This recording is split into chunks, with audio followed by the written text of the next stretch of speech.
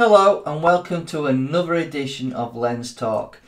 In this video I want to talk about the Canon EFS 55 to 250mm f4 to 5.6 IS STM lens. I really like this lens. It is so smooth and fantastic.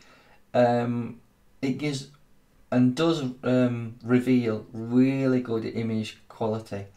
I think for the price of £144 at present, it is fantastic value for money.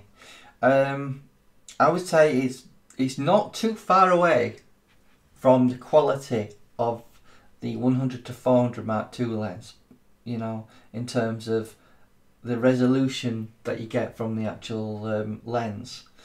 Obviously the 100 to 400 Mark II does produce better colours and less vignetting. However, I think those are things you could live with, especially with the lens correction on various cameras.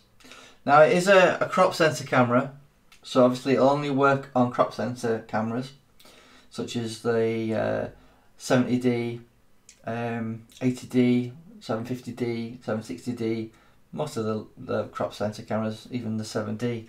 And it will basically give you up to 400mm in focal length, which is pretty amazing when you think about it.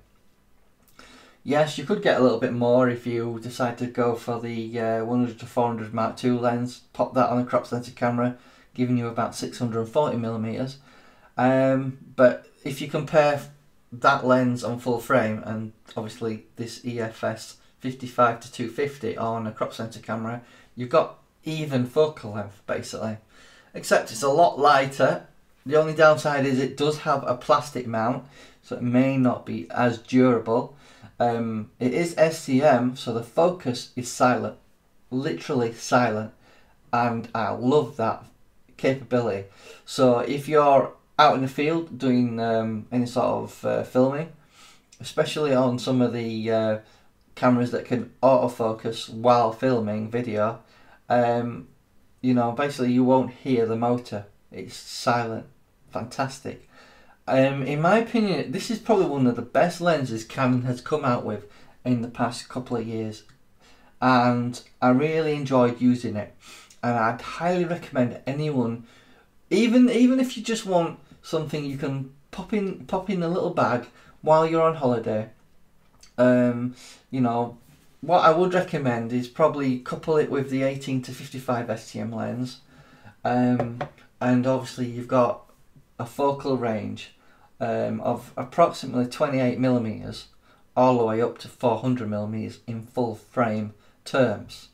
So, you know, I would certainly recommend it, and I hope you feel that it is a good investment if you decide to opt for it.